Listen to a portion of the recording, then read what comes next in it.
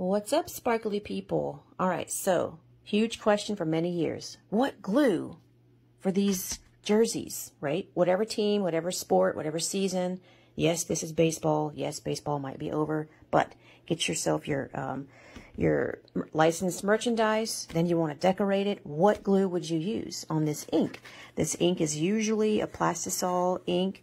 I'm not sure of the exact term. I'm not a t-shirt maker. I'm not a t-shirt printer. I have no interest in it, but this ink has been a nemesis for years. Let me know what glues you guys would use to solve this problem. We've always said to iron onto the fabric, but onto the ink, what glue would you guys use? Let me know.